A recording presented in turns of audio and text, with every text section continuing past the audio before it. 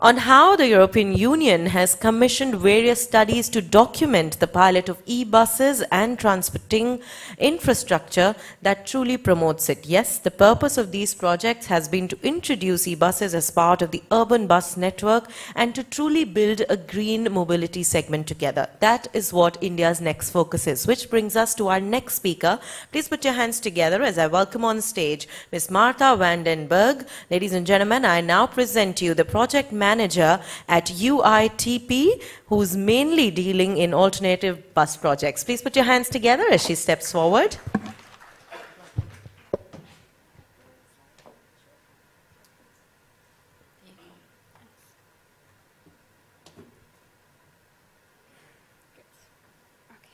Good afternoon, everyone. It's an honor to stand in front of you today. We've shared a lot of great ideas this morning and in the afternoon session. I'd like to add my contribution and share with you our European experience on electric buses. I'm Marta VAN DEN BERGH and I represent UITP, International Association of Public Transport. So before I start my presentation, I'd like to ask how many of you are acquainted with the UITP network? A few hands, that's great. Not all of you, so let me tell you a little bit more about it. UITP stands for Union Internationale de Transport Public, which in French means the International Association of Public Transport. It's the oldest association in Belgium, and it dates back to the 19th century, where when 9 operators from 2 countries teamed up to share experience, share knowledge. Today we are few more. We represent over 1,500 companies from 96 countries, and we provide our members with opportunities for advocacy, knowledge, and network. So UITP is a strong supporter of European projects, and we participate in many of those.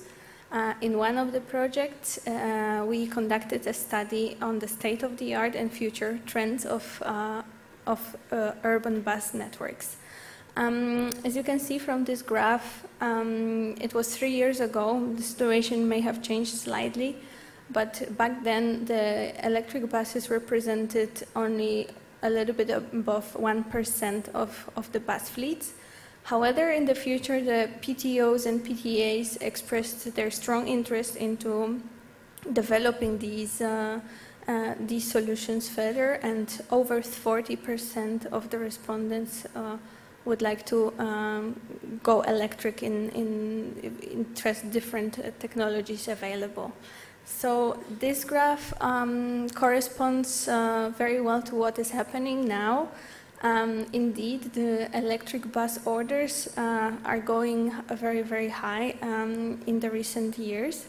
And we expect it to grow even further. We've conducted a study again on how it develops until 2030. And we can see that the electric buses in 2030 will represent over half of European fleet, which does not mean that it will be the solution. It will be complemented with other technologies. But I'd like to stress that it's not only about their fleet renewal, it's also about shifting the mindset of people and the model shift away from the car towards public transport. We cannot focus only on technology. We have to also change the attitude, how people use public transport. So despite the great numbers for bus orders, it doesn't mean that in Europe we've solved all the problems. Electric buses are still challenging solution to deploy, and as it has been mentioned already many times today, a high upfront cost remain one of the main problems. Also, the more challenging operation, since we may lose the flexibility of operating the bus. Tenders tend to be a bit more complicated, so we have to learn how to procure an electric bus. We, of course, do not have any standards today in Europe for the charging infrastructure, so we cannot say we buy a charger and a vehicle and it's going to work. No, we have to think and probably buy a charging station that is distant to one of the vehicles. And as well, we have to speak one language. We've noticed that electric sector and energy sector and bus sector are two different words, and stakeholders have problems with speaking about the same thing in one language. So definitely this is something that we are working on. One of the ways we try to overcome these problems are European projects co-funded by the European Union. And I'd like to show you some elements of those that we are involved in UITP. And hopefully these ideas, these solutions will be applicable also for your scenarios. So first of all, the ZEUS project, it's the biggest ever European project on electric buses, in which we are testing over 70 vehicles, from which we collect data. And these data are used to provide guidelines and tools for other cities to deploy electric buses. And this is the map. You can see that we are testing the vehicles in 10 cities around Europe.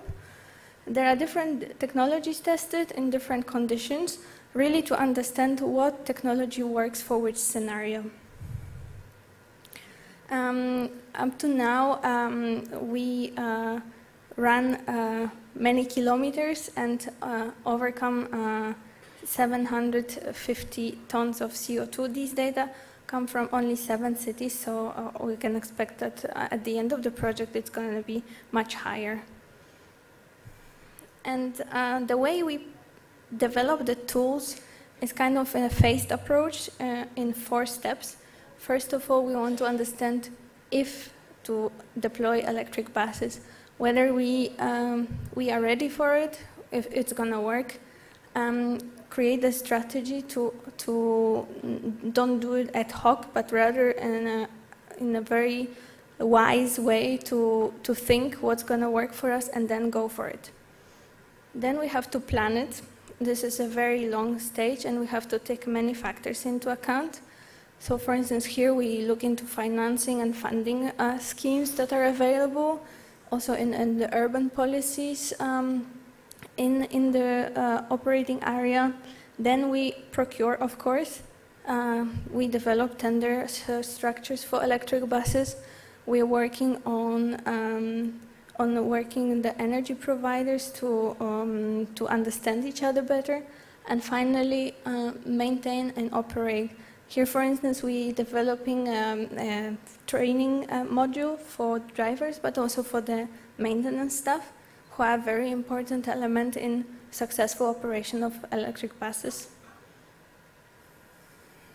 And yeah, getting ready is not only collecting the knowledge, it's also being prepared for unexpected. Here, a few things that happened during the ZEUS project. The first picture you can see is a gas pipe. First, we just found a pipe that when digging a hole for a pantograph in Stockholm in Sweden. So we realized that this pipe was never on any plan. We don't know what it is. The construction stopped for a few months until we understood that it's actually a non-used gas pipe and we can just take it out. Then the pantograph was put in place, which you can see on the next picture, but it violated the snow clearance regulations, so it had to be moved further from the pavement. It means a different design. You can see it's quite heavy, the design of this pantograph, so it costs them also more money. So really understanding and planning is one thing, but things can happen and we have to be prepared for that too. And also IT communication adjustments, this can take many months and that's absolutely normal. It happened in many cities for us too. In terms of strategies, when I mentioned in the phased approach, this is an example of a Bonn city in Germany. They decided to go electric, fully electric by 2030. But before they did that, they had conducted many feasibility studies and exchanged a lot of experiences with other cities to understand that this is really the solution for Bonn. So they are replacing the diesel buses, but gradually up to 2030 when the whole fleet will be electrified. We test in 10 cities the buses in the ZEUS project. However, we do not look only in these 10 cities. Of course, there are many more vehicles available on the European in the European Union at the moment. So we asked also other cities to share the data with us, share the experience we collected in the ZEUS e-bus report. It's already the second edition that was published in October, so 2 months ago. It collects information about over 800 vehicles, also some vehicles, a catalog of manufacturers that are available on the market, as well as electric system suppliers. This report is available on the ZEUS website. So I invite you to have a look at it. Unfortunately, I tried to travel light, so I didn't bring many copies. But that's what it looks like. So you have first a global overview per region, so to understand where Europe is positioned on the global situation, and then we have vehicles per city, catalog of the manufacturers, and the last chapter dedicated to electric system suppliers. Another project is Elliptic. It's again an EU-funded project that is looking into integration of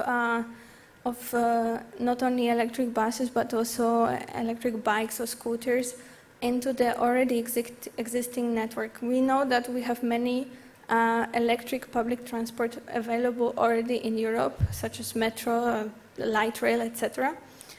So why don't we use the infrastructure that is there? And for instance, we can design the line like we did in Barcelona that will go from one station to another, and we will use charging from the metro catenary.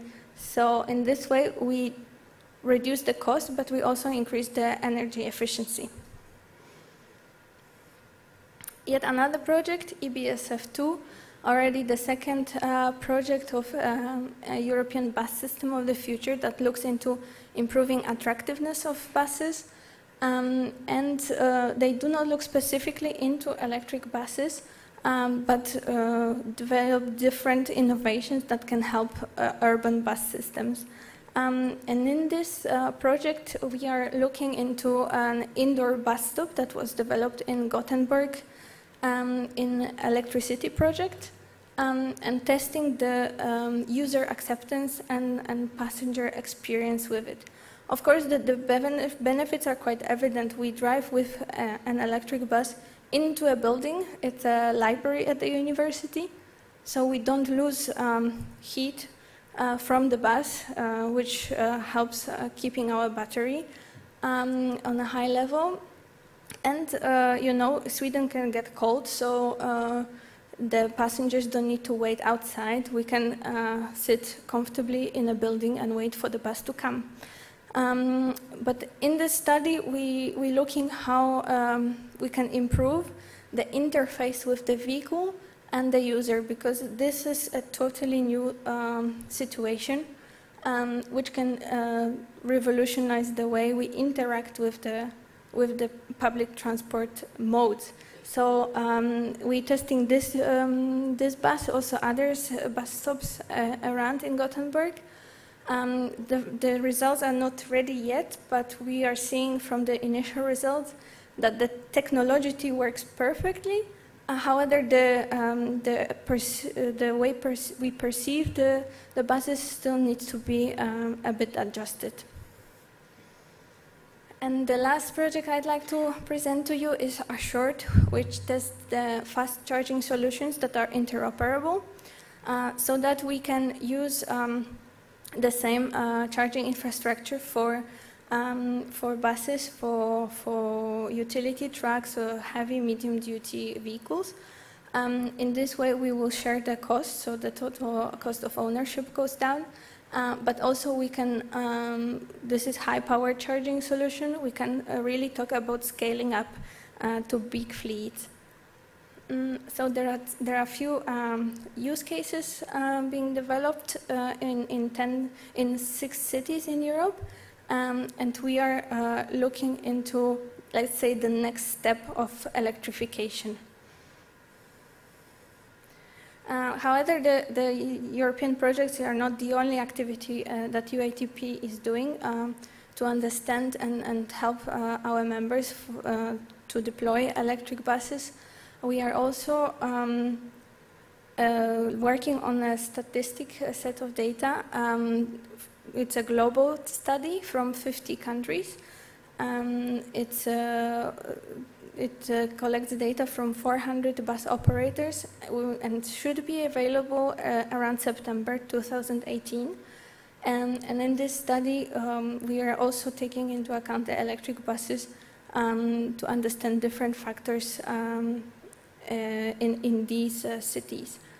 Additionally, we have already available an e-sort.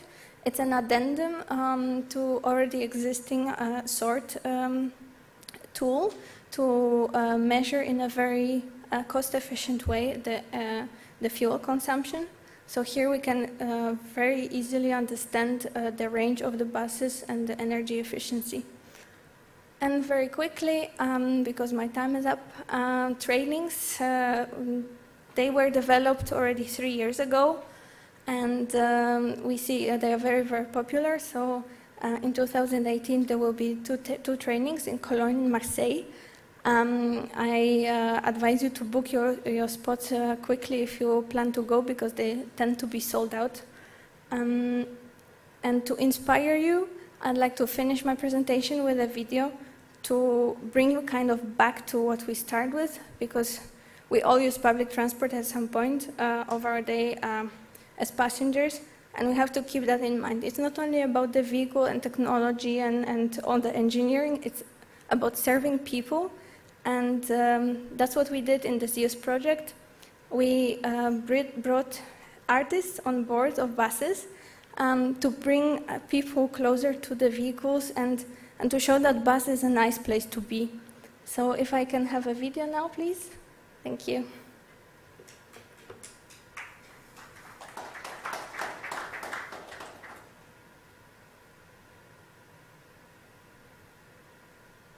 Can we have a sound?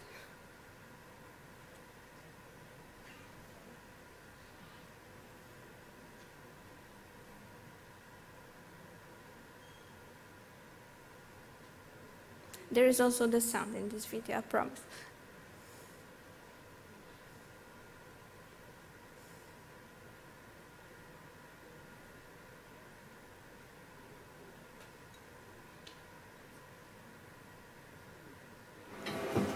Good morning, everyone. Thank you. Good morning. Oh, good morning. Good morning. Good morning. So the reason why we're here is because this is a very clean energy bus running mainly electric. I think we should start.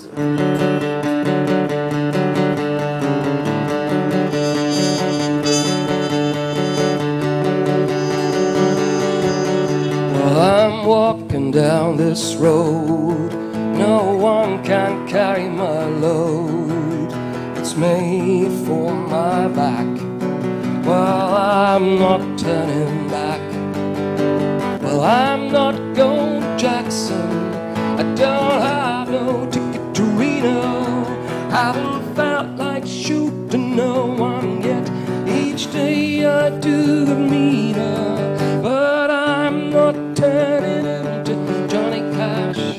Not turning into Johnny, my dear. Not turning into anyone else. 'Cause I can't keep saying this over and over. Now tell me,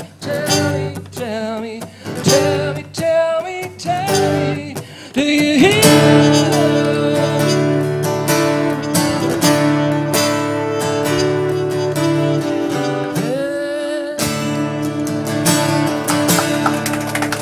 Thanks very much. Thank you. There are 6 more videos from this campaign. You can all find them all on YouTube, on the UITP YouTube channel. I'd like to thank you very much, and if there are any questions, I will be happy to take them.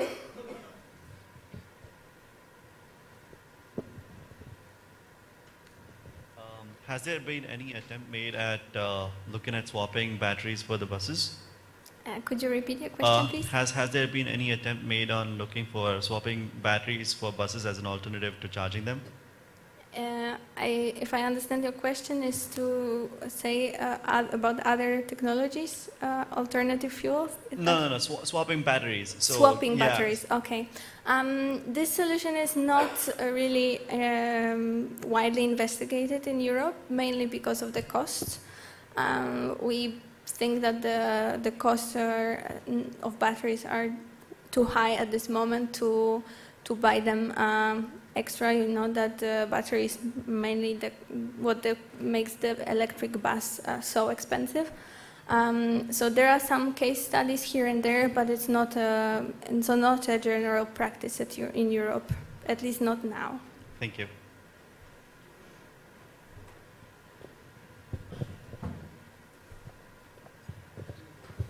Hi, it's a follow-up question. What would be the range of the bus speed then, since you don't have a swappable battery pack?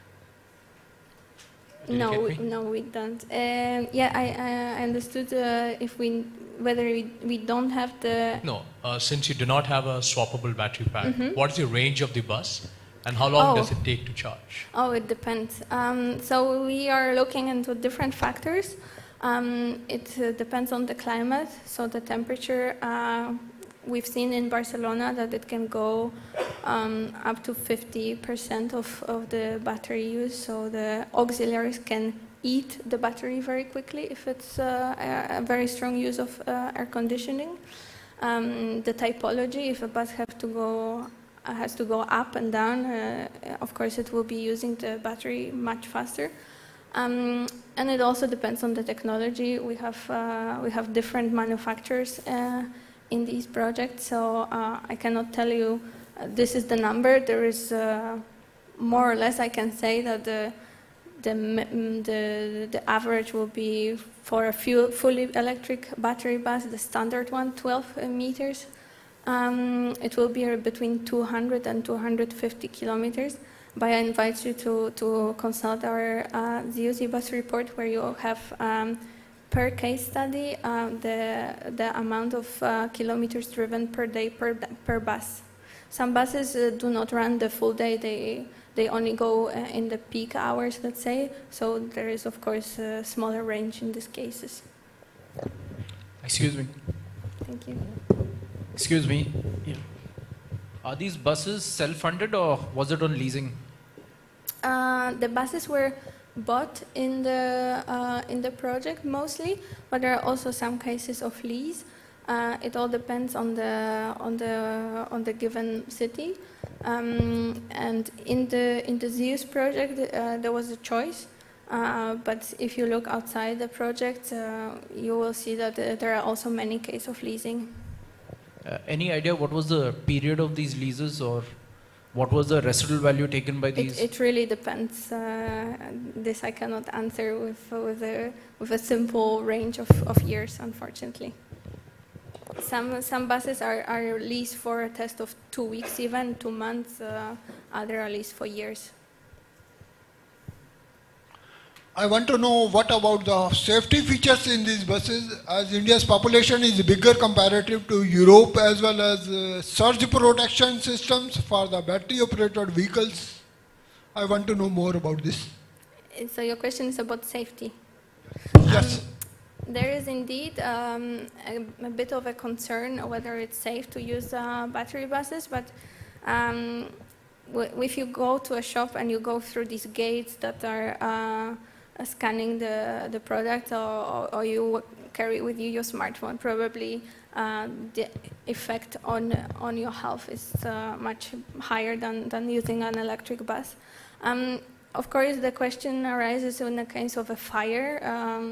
The press loves these issues when something is happening and we can have sensation and publish an article. So there is a lot of care taken from our side to put a right picture, a right image. But unfortunately, it happens that it's being destroyed. We have not seen many cases of very negative situations with the buses, also because we try to build a good relationship with firefighters from the very beginning. So they are trained how to deal in case of a fire. The maintenance staff, if needed, they get certificates to maintain the bus. The drivers undergo a training and they know what to do. So this is a way of preventing actually the problem before it happens. Thank you very much. You talked about city of Bonn replacing all the buses with electric buses. So would trams not have been the cheaper and safer solution, because it's a city bus? So replacing the city bus with the trams, that would not require any battery charging, and it would be a very well-defined path, and so safety would also be better. Sorry, I don't hear you, and I didn't hear you well either. Okay. Could you repeat my your question is, city of Bonn, yes, they are replacing all the buses with electric buses. Yes, but 2030 they decided to go fully electric. Yes, so if it would have been replaced by trams, there would not have been a need for battery, and maintenance cost, safety would have been better. Was that type of study done for such for that city?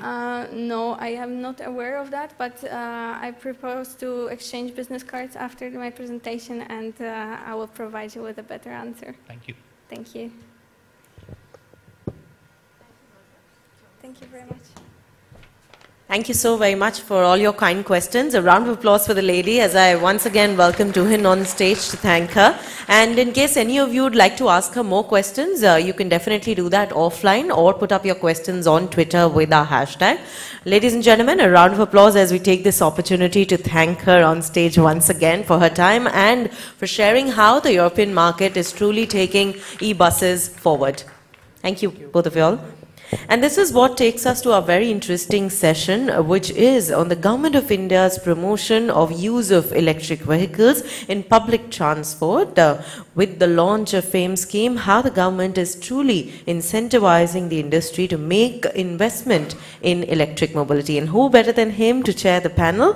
Ladies and gentlemen, once again, may I request you to put your hands together as I welcome our panel moderator, Mr. Jaspal Singh, Head UITP India Office, with over 10 years of experience in urban transport and management consultancy. He comes with us as an expert on the subject matter of taxi transportation, and he's received several awards for all his work. A warm welcome to you. I'd like to request you to please take a seat as I welcome on stage our panelists. Once again, I'd like to welcome the presence of Mr. Neeraj Singhal. We had the opportunity of hearing him a while back. A round of applause as he steps on stage yet again. And along with him, I'd like to welcome Ananda Rao, Executive Director, ASRTU. May I request all of you to please put your hands together for Mr. O.P. Agarwal, CEO, WRI India. This is the finale session. A little more energy, please. We're talking about New Age India. I'd like to welcome Mr. Rama Harinath K, Senior Director, New Initiatives, Ola. Sir, that's what I use every day. A warm welcome to Mr. Chinmay Pandit, Head Electric Mobility, KPIT. A round of applause as I invite on stage all our panelists. And once again, about 40 minutes discussion time. We'd like to have a couple of questions post that. Once again, I'd like to urge all of you to please put up your comments on Twitter so that the world can know what we're discussing right here. Over to you, sir. So, thank you everyone, and I think you are the brave audience because you are staying till the last session of the day, so I must compliment you. But it's a very interesting session we have, and we are really thankful for the eminent panelists we have, and I don't think I need to introduce them because people know them very well, and I really thanks OP sir, Anand sir to be here, taking out time and present. So idea is, India is talking about electric buses. India is very ambitious. So we see presentations saying by 2013 all electric vehicle and all. So China can be one of the role model for us, saying that they can implement a city of 15,000 buses in 1 year. Or we can see the example of Europe, and that was the purpose we want to highlight, where it's still going at a slow pace. I'll not say a slow pace, but a systematic approach. So, the purpose of this panel is to understand how India should go forward. So there is a FAME scheme, which was recently invited proposal from all the STUs, and most of the STUs has submitted their proposal.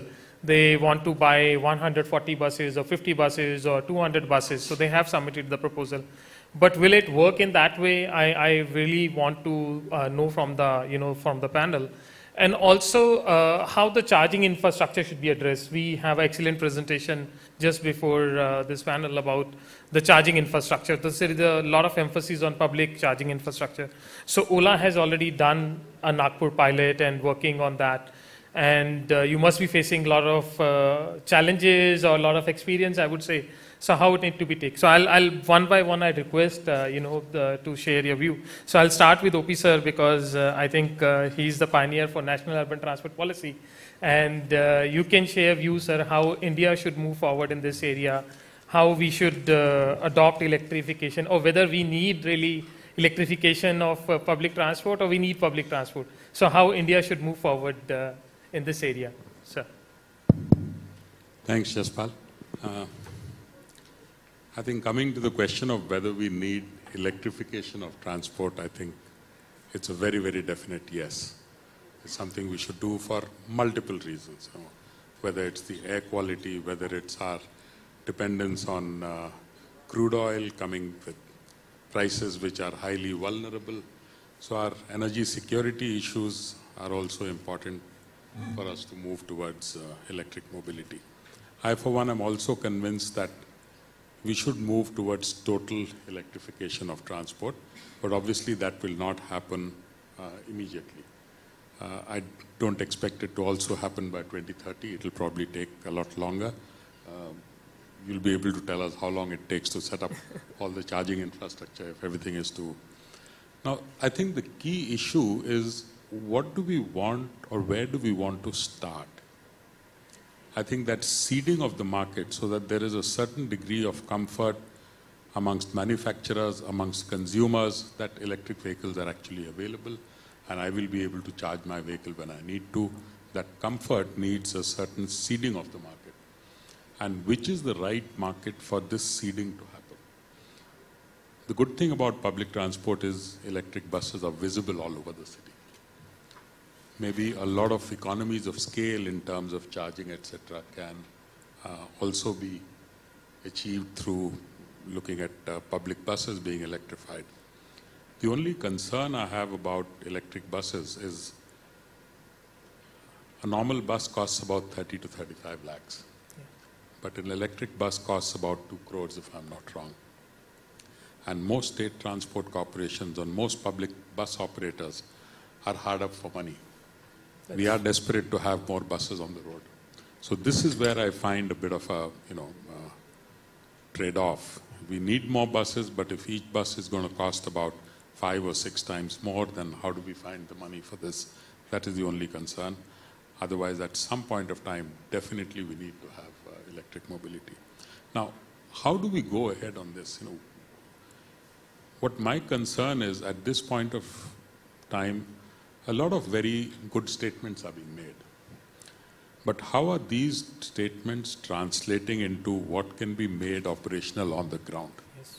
And that's not going to be easy. There are many players who have to come together, who have to work together, players who've never worked together in the past. For example, the electricity industry and the auto manufacturing industry have never worked together. How do you get to know each other? Yeah. How do you get to work together? I think these are some of the challenges, and some work on really creating a systematic operating plan or a roadmap for how we're going to do it is really required. I think that is what is missing today. So I'll just take one more question, sir, from you. So you rightly said there is a scarcity of money, there is a scarcity of investment, and whether you should buy a 2 crore rupees electric bus or you should buy 10 buses for the city. So that's a key challenge. And in that, I see there is always a role for the private player to participate and come forward like Ola is investing in this space, and there are other players which are interested. So what do you think from the, because you created this national urban transport policy, and the focus was to move people, so it was to how to move people. So I think if government need to go for the second level, how you see the private participation will play a bigger role in electrification of public transport? So I think the private sector really needs to come into operating buses. And what I've seen is most cities where you've had strong state transport corporations already in place, there the tendency has been to continue with those state transport corporations. But cities which have not had a state transport corporation providing services, they've tended to bring in the private sector more strongly. So I think the role of the private sector in providing services is very important. Where it needs to be distinguished from the kind of blue line buses that Delhi had, was you have a public agency determining the routes, a public agency determining the schedules, and then contracting with the private parties for operating as per those schedules. So that is the model that should really be emerging.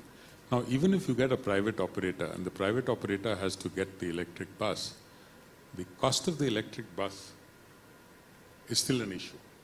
Now, I don't know where the industry stands in terms of if the number of orders placed are high, will that help reduce the cost of the electric bus? That's something that is quite likely to happen. But how fast that will happen, when that will happen, these are some issues that are bothering me in my mind. Long term, I have no doubt that all passenger transport, or in fact, even freight transport as far as possible, needs to move to electric.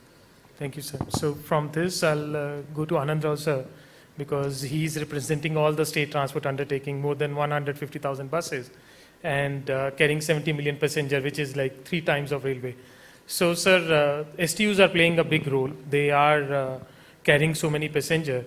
And now with the FAME scheme coming in for electric buses, do you think STUs are ready now to straight away go for electric bus procurement and deployment of these buses? And how, from ASRTU point of view, think how we should move forward in this area? Yeah, thank you. I see a couple of my active STU participation here. I could see from Himachal Pradesh. In fact, I would be proud to say that they are the pioneers who first really staged the movement of electric mobility in India at the instance of the Supreme Court, I would say, if it is correct. Again, congratulations. I think you have already put about 25 vehicles on road. That is the first funding that came up from the DHI. Number 2 is the BEST, which has recently launched an electric bus also in Mumbai. I don't know if some of the representatives are here or not. I can also see some representations from Karnataka and others. As you said, I could also see from Volvo and industry representatives here. Coming back to STU's role, sir, I think the day is not very far when we can say that, in fact, I had interaction with some of the CEOs of these corporations and the commuters and the industry. What they say today, as you know, is you are comparing a bus of 35 lakhs to 1 crore or 2 crore of electric bus. Now we should understand what the commuter needs, whether he wants a clean, noiseless, efficient, and a bus which can compare to the cost of operation of a diesel or a CNG bus. In fact, we made a recent tender on a private hiring model, on a PPP model like how we operate Volvo, Scania, Mercedes-Benz and other buses on intercity and city routes. We were so much astonished. In fact, I can share this with you also to the audience. The cost of operation of a Volvo bus to that of the cost of operation of an electric bus is not much of a difference. On a 12-meter bus, what we could see is 83 rupees of diesel bus cost per kilometer of operation, and the same when it comes to electric buses, 83.41. So it is hardly 4 to 5 paise difference in cost per kilometer of operation of electric buses. I don't know, you may differ. I have the answers to this also. The reason being, there are no moving parts, there is no maintenance. As all of us know, the cost of diesel today is anywhere around 56 to 60 or 65 depending on the state taxes. Now the cost of electricity, you may all differ and you may be astonished also to know from the Himachal that they are getting electricity at as low as a cost of 5 rupees per unit. Am I right? Right. There are other states which are getting cost of electricity at the cost of almost 8 to 10 rupees. And we are talking of 1.5 kilowatt hour per kilometer. To some of the industry, if Chinmay can correct me if I'm wrong. So this is the cost of charging. So the major cost advantage is on the fuel, which will be electricity here, which will be diesel or CNG there. Then the cost of maintenance, the life of the bus. All this will add to the advantage of the electric bus. The best and most interesting above all is the convenience, the comfort. It is much better than any of our super segment. I'm not commenting, sorry Mr. Sridhar, if I'm not commenting personally on Volvo or Scania. I know you are from Volvo. It will be equal or even better than the quality of these super premium buses we have been seeing in Indian roads today. So what the commuter wants, it is almost the same cost, and he doesn't mind to pay even if it is 5 to 10 rupees more per kilometer. So this is where we are. Sir, I think most of the STUs on the invitation of the DHI for funding, the latest scheme has been very encouraging. The Government of India has given a very good scheme to the STUs, and at least I have seen 6 proposals from the states like Maharashtra, Himachal is already there, UP is there, Karnataka is there, and 6 states have already come in the order of 50 to 150 buses. So I think it is going to take up. Now the challenge is, I don't know if the industry is here or not, whether they will be able to deliver the requirement of these buses. So this is where we are. I think all these cities, more than 2 million population, could straight away jump into this scheme and take the benefit of it. And 30th November was the last date. Already we have got a lot of proposals, and I don't know if DHI can concur to this. They have got a lot of demand from the cities already. Thank you. Thank you for sharing, sir. Really, I mean, you really said the point that the price is not much of a difference. So it's more about how to move forward in this area.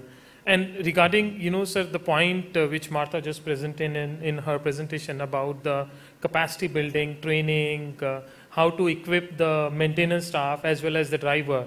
So any plan from ASRTU side to support STUs, and how you think that STU should work in that area of capacity building? Yeah, that's a very interesting area which probably the STUs or we have not thought of. Capacity building is one important area. Probably we'll have to build up that strength in STUs and with us. As sir has pointed out, the charging infrastructure is a very important thing. All these days we are talking of mechanical, spare parts, fuel, oil, filter, everything. Now we have to talk of electricity, and we don't need mechanical engineers, we may need electric and electronics engineers in future. Yes. So there will be a phenomenal change. I was at the ACMA and the SIAM meeting. In fact, the industry was talking of this concern. What about the industry? We have been there for 50 years or more than 10 decades, I would say. And all of a sudden there will be a change, and phenomenal change. There will be no requirement of spare parts. There will be no requirement of fuel or oil, no moving parts. What happens to the industry? What happens to the labor-oriented industry? These are some questions. Yes. But however, as sir has rightly pointed out, we have to gear up to our charging infrastructure requirements and competence and the capacity building. Probably I think we have to look and strengthen that. We are not still geared up for that. Okay, thank you, sir. So from this, I'll take opportunity to speak to Rama, because you have your hand full with the electric vehicle operation.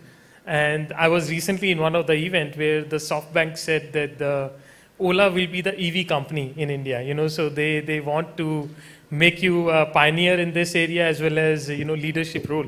So, can you share more about the Nagpur experience, how you are, what are the challenges you are facing, what are the support you are looking from the government authority, and even, like sir mentioned, charging infrastructure, how it can be integrated from the operator point of view, from the private operator point of view?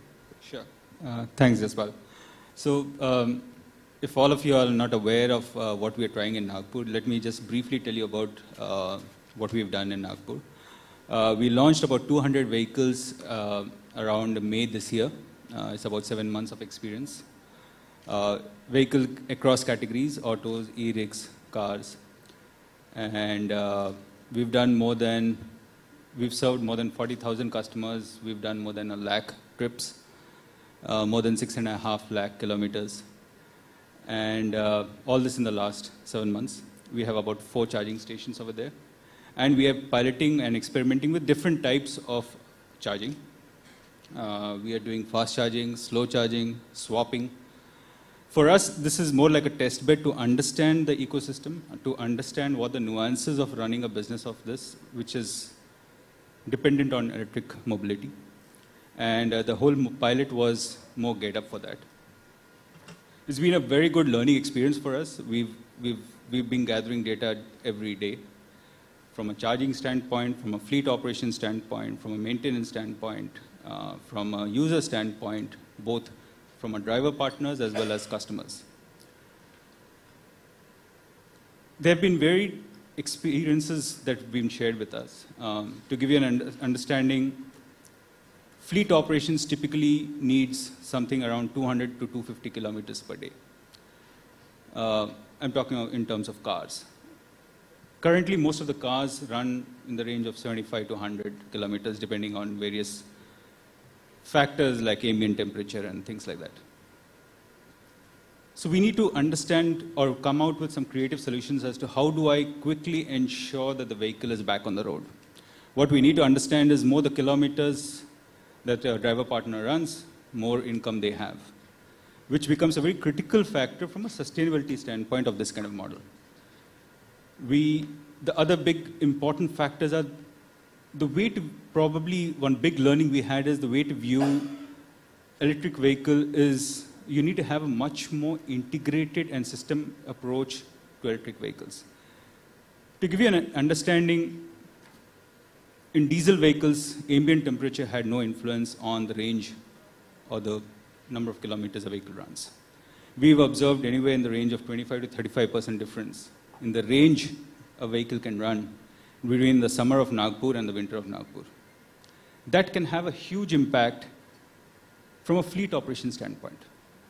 There have been enough studies done which show that driver behavior, driving pattern can have a 15 to 20% difference in the route range that you can have. Unlike in the systems of the past, we are talking of a much more integrated view that you need to have if you want to run electric vehicles. Factors like temperature, driver pattern, driving pattern, traffic, which this is where probably the connected car mix starts making more and more sense, because if you see traffic one way, one side of the, one direction of the route, how do you plan for it? Because you also need to plan your network of charging infrastructure over there. How do you plan for your charging infrastructure for a whole city? Because what everyone wants to minimize, whether it's bus operations or cab operations or anyone, is dead kilometers. That is the number of kilometers you drive back to a charging station to refuel and go back on the road. Things like loading capacity. One of the big challenges we all face when you're running fleets is that you're typically loaded above 100% on one direction of the route and far lower in the reverse direction of the route. That's the nature. I mean, that's how the peak traffics behave. How do you factor for things like that? These are issues which we did not think so much about when we are running a diesel vehicle or a ICE vehicle. These kind of issues play a very critical role when you're trying to run an electric vehicle. And in that context, if we don't think of these kind of things, how successful your experiment or your fleet operations can vary vastly on that. And which is what it's a big learning for us. We are also trying to now understand how to design a complete ecosystem to run an electric vehicle operations, which is very different from the way we run currently in many ways. So, now I would say like Ola is in the complete value chain. So recently you launched Ola Paddle. So I would say from cycle to all the way up to the premium car and even the shuttle also. But can we have in future Ola e-buses or something like that? A new category saying, okay, we will manage the bus fleet of the city, or we will provide the technology. Because now, like you rightly point out, the crucial things are the data. So for electric vehicle, it's not the operation. It's how well you collect the data and how you process the data for the operation. So can we see in future Ola e-buses or? So the larger vision we have is mobility for a billion Indians. I think we view ourselves as a mobility partner. And our role might be different in different categories. And we are more than happy to participate and to help even in bus operations. I think worldwide it's proven that bus is the backbone of mobility for any city. And I think that's a place where we definitely want to be there, of course, given the right opportunity. Okay, thank you. So from this, from Rama highlighted the issue of the charging infra, how it is very crucial for the city. And you just made a presentation on public infrastructure for charging. And you pointed out how in China, when they unregulated the sector, the sector just boomed. Not only the charging infrastructure, but the private vehicle and the electric vehicle sale. So in India, I think the recently government took some decision where they are saying power utility should not have the monopoly for installing the charging infra. So government is thinking in that direction. But do you think what more is required to build up and create the private participation in the charging infrastructure space?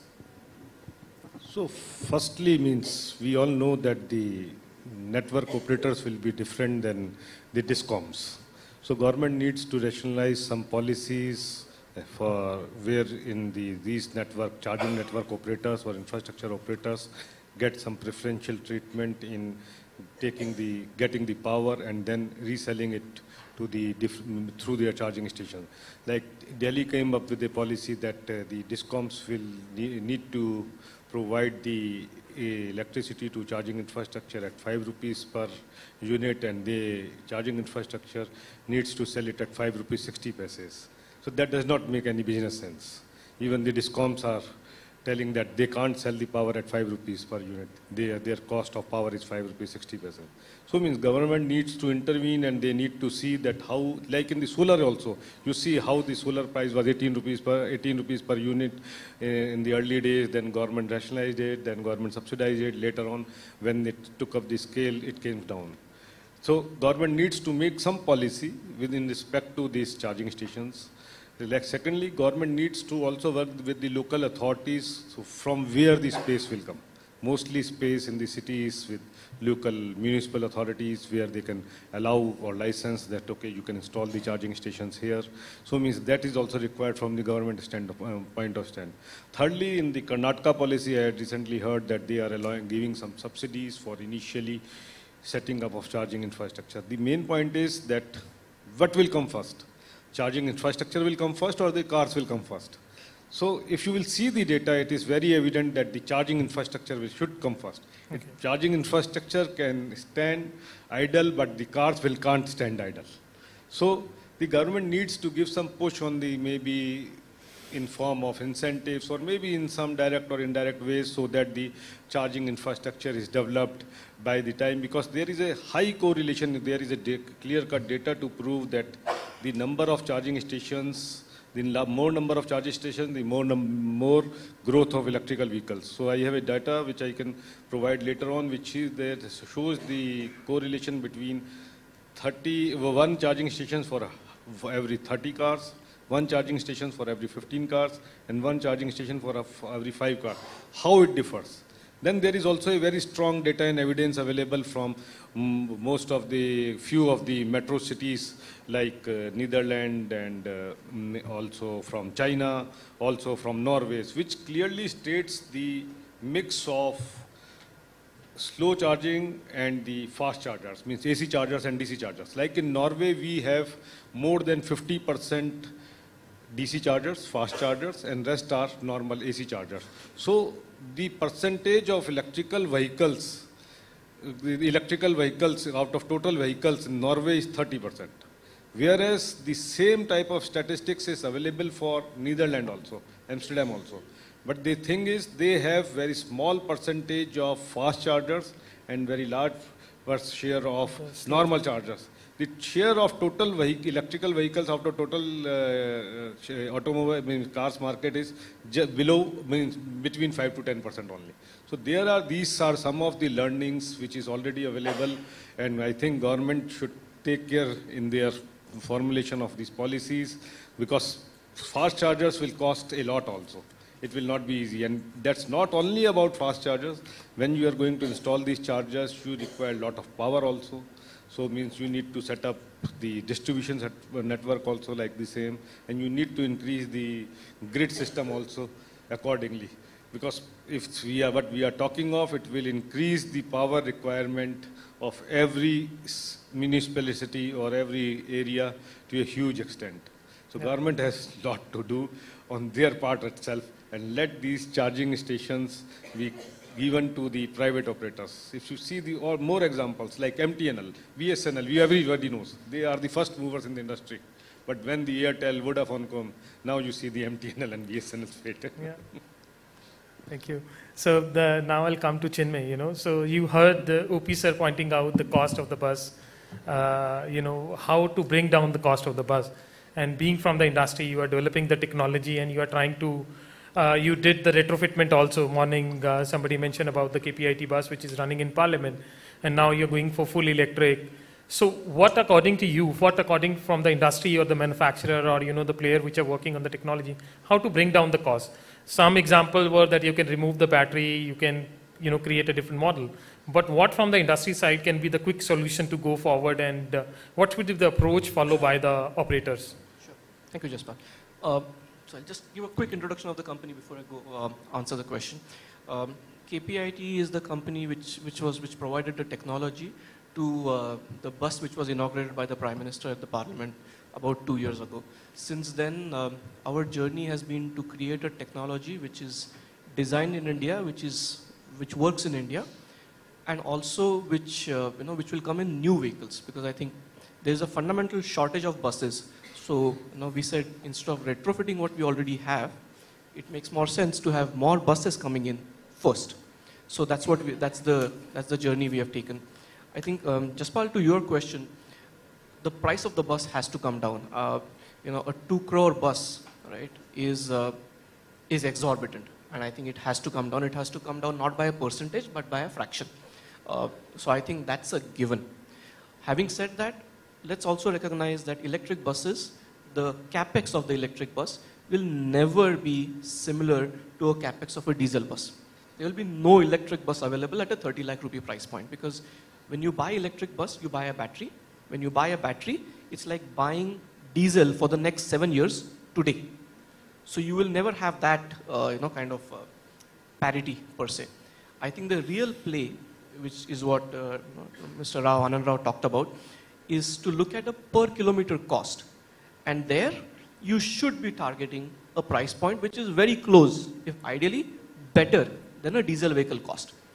Ignoring the cost of pollution, ignoring the cost of health, all of that ignored, right? The cost of a diesel bus and electric bus should be very close, if not better. We have taken a lot of steps to get there. We have a clear line of sight where we will be between 15 to 18% more expensive than a diesel bus today. And I think as the market grows up and as the competition picks up, that the delta will shrink. Now, when you talk about the comparison and say 10, 15, 20%, there are 3-4 levers which one has to play. One is to understand and pick the right size of battery. Now, there are 3 extreme scenarios, well, 2 extreme scenarios people talk about. Basically, first thing is what China has done, is basically if you're going to run 200 kilometers in a day, have a 250 kilometer battery and be done with it. Now, what happens is, very likely, and it has happened in China, you carry the battery and you carry less people, because that battery load is what actually drags down the vehicle. And there's the other extreme, which is being talked about as a swapping, saying that you change it at a very high frequency. Now, there are operational issues on that side. As a company, what we are saying is that you need to have anywhere between 60 to 70% of your daily run in your battery. And the remaining battery or remaining charging is the top-up charging, which you run it on route when you have shift change, etc., etc. So that way you shrink the battery size, but you don't really create very high operational complexity, which is found in the battery swapping side. The second thing which happens is that, to what Ram talked about, was you really have to run a very tight operational show. So having professional operation of these buses is extremely important, more important than having what you had when you had a diesel vehicle. And from that point of view, having the data made available from the bus is something which we will definitely provide. But then the operators, be it private or public, will really have to kind of rise to the level where you can really make that asset sweat a lot. So that's the second piece which is very important. And I think the third piece is going to be around the cost of electricity. Now, one thing one should keep in mind is that most of these buses will take power at night. There are already cities in the country where there is an oversupply, or rather the demand shrinks in the city at night significantly. And when I say night, I'm talking about 10 o'clock at night, from 10 o'clock to about 5 o'clock in the morning. So you have a situation where the grid is underutilized. When you're talking about underutilized grids, there is a reasonable case to ask for a significantly dropped cost for the nighttime charging. That is one piece. Now the other important part of this whole equation is the cost, or the interest cost, because the government is not going to throw subsidy forever. I think one has to all recognize that. So if you don't have the government throwing subsidy and making the bus cheaper, one needs to identify the right interest cost so that the overall the financial burden comes down. And there are a lot of green funds and there are a lot of interested companies who are coming into play. Last week IFC had a conference where they talked about providing really low cost funds around for such green purposes. I think all of these things coming together really makes electric viable in a country like ours. And what about you, according to you, what should be the optimal fleet size? For example, if a city placing an order. Sure. Because if you see in Europe, they are not going for hundreds or 200 number in one go. Yeah. They are buying the buses, they are running the pilots. After a successful pilot, they are taking a big order. So should India go for that approach, or should we say like China, 5,000 buses in 1 month, or that kind of approach? What what manufacturers are comfortable with? So as an industry, more we sell, the better, right? But I think one has to be realistic about this. Nobody, I don't think it's sensible to expect anybody to buy 1,000, 2,000 buses on day one. I don't think that will ever happen. But from a pricing point of view, having a decent number coming out is extremely important. Otherwise, all the aggressive pricing is only on the paper. When you place an order for 2 buses, you pay a lot. So what we have been suggesting is that one needs to look at an order of between 100 to 500, deployed over 1 year or maybe a year and a half. So the deployment can be staggered, but the order size needs to be in this volume so that it really starts becoming sensible, so that you can put a whole supply chain in place and really shrink the cost. Thank you. So I'll come to OP sir, before opening the discussion for the people for asking a question. You work from the ministry side and you have seen all the city. And all cities are very different. The requirements are very different. The geographic locations, the climate, everything is very different. Do you think like the model which EESL done, like buying 10,000 cars in one go and distributing it to different city, should we replicate that model for buses, or you think let the city decide as per their requirement to go for? What should be the optimal way? Actually, as we were discussing, the thought that crossed my mind is whether ASRTU can do this for all the STUs. But honestly, it's difficult for me to give an answer to that, because the question you asked is very right. What is an economic order quantity today? And, you said you can't get 1,000 buses in one day, but it will start small. My guess is most STUs will start with smaller numbers, get used to it. So I'm not sure whether buying them in one go through ASRTU or somebody would make as much sense as EESL picking it up for. EESL has got it mostly for government vehicles. But what certainly, the one point I would certainly like to fully endorse, the point that you made, is it's not about the cost of this or cost of that. It's really more about the cost differential between electric vehicles and the competitors. Now, China did go in for differential pricing of electricity. And if you have off-peak times and you have a reduced price for electricity during off-peak times, it's also good for the plant. Yes. The plant load factor sort of evens out, and that's a much better thing to happen. So that really calls for some kind of smart metering, so that charging stations or people who run a charging business can look at when they would like to charge their batteries. That is, I think, something which should be given a strong push from a policy perspective. But I really don't have an answer to whether we should do bulk buying for buses yet. No, there are a lot of unanswered questions. I think that's a forum to just raise these questions so that we can find the answer, we can discuss with people. So last question to Anand Rao sir before we open the panel, the point. I mean, what Rama just pointed out, the importance of data, importance of learning of experience. And you rightly pointed out Himachal is the first one to launch the electric buses. Mumbai has launched it and other cities are following it up. I think ASRTU is the right body or right platform to bring the knowledge from these cities, not only from the public side, but also, I feel Ola can also partner with that and sharing their experience and knowledge together so that it can be disseminated with the other member. I mean, I just want to take your view on that. I think it's a good question, I would say. All these years we used to have a parallel lines between a public transport and a private, or we did not even think of a private and public partnership for long.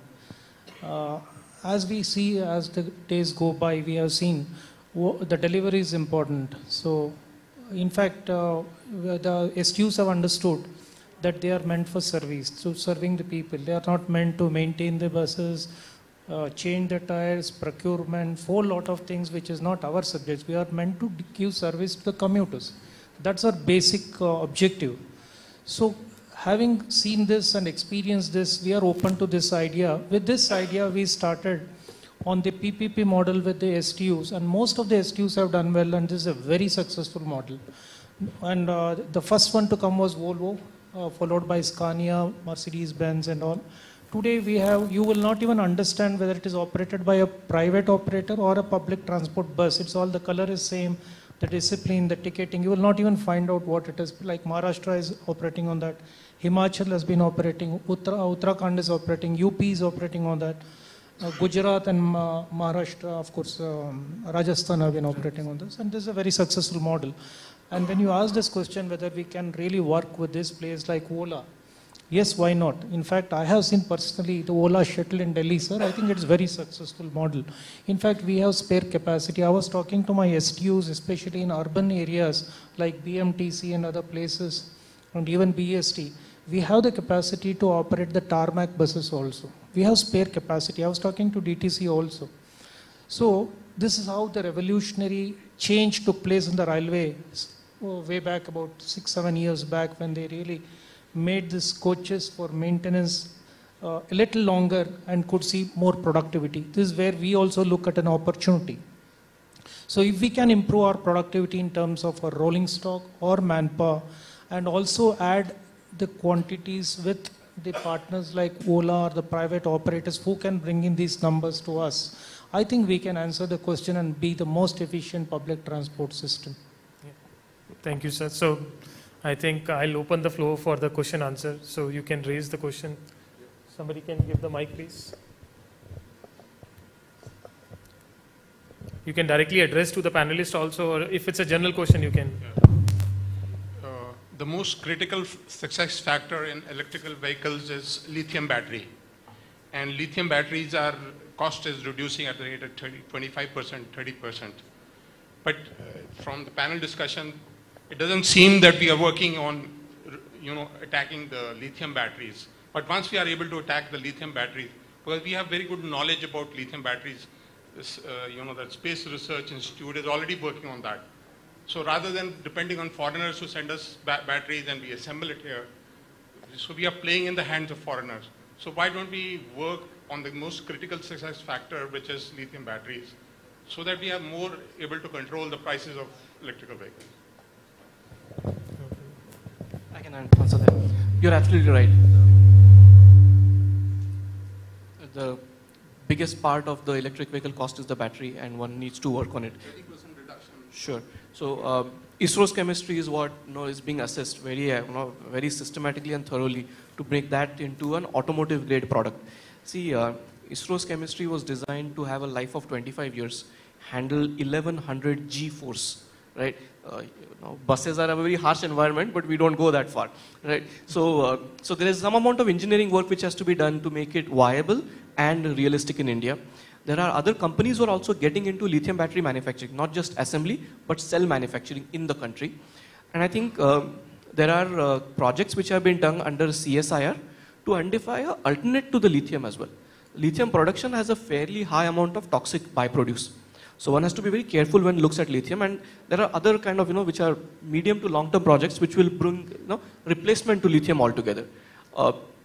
The point is, do we wait for all of that to happen, or we pick what we get and then optimize as we go forward? I think that's the decision one has to take. Because if you see China has bought mines in Africa for $4 billion. So they have a regular supply of lithium for the next 30 years. But Indian government, nobody seems to be bothered. In fact, I tweeted to Prime Minister also. I said, why don't we do something about that? Yeah. So, any other question? Yeah, I have a question. Yeah. Oh, there. Okay, please. Yeah. Hi, we are from Prime Rail Infralabs. We are a company based in Bangalore. We are developing a personal rapid system. It's basically an e-bike system. So I have a general question to any one of you can answer that for me.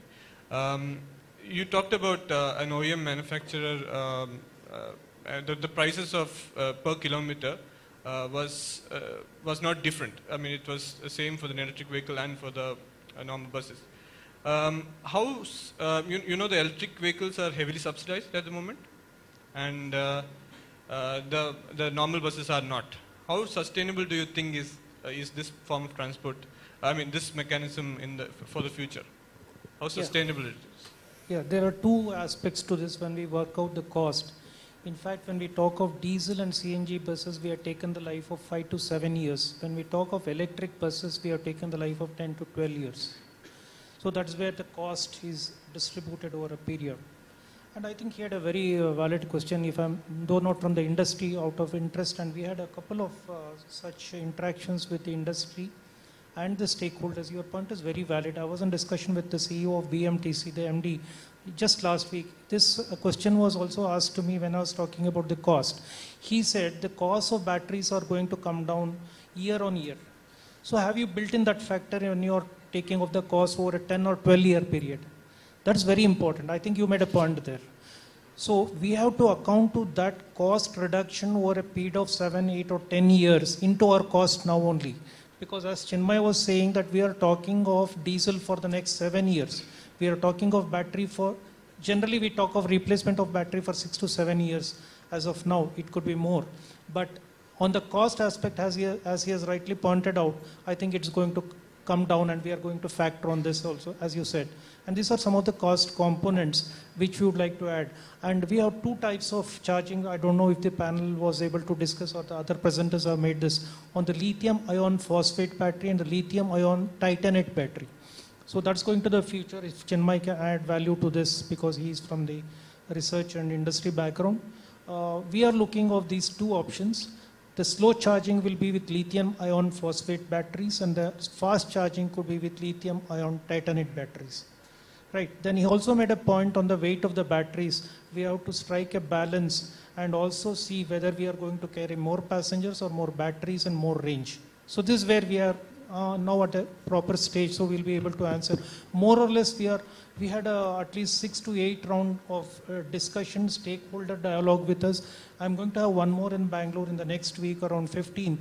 So where we'll have the industry, we have the battery manufacturers, we have the research, we have the operators, and even our STUs who are the stakeholders to this. And we probably try to answer all these type of questions. I hope I have answered your point. Yeah, of course, to add to this, yes, it is with subsidy.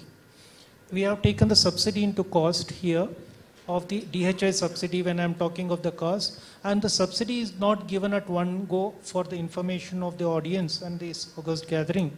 It is spread over 3 installments, year 1, year 2, year 3, it is in 35% year on year. So that we have built up into the year on year subsidy grant that is given by DHI.